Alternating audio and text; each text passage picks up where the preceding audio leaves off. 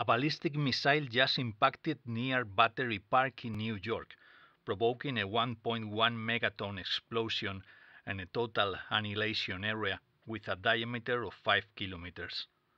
The terrorist attack has been claimed by Lord Michael, leader of the Morning Star sect, based in Rhode Island.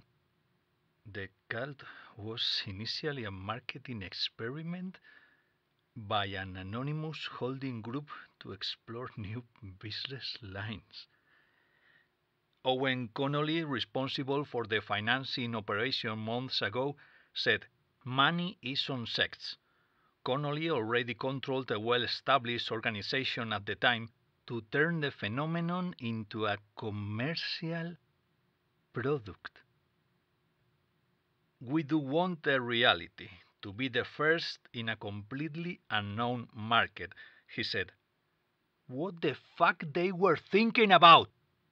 I, you give millions to a group of maniacs? Okay, sorry.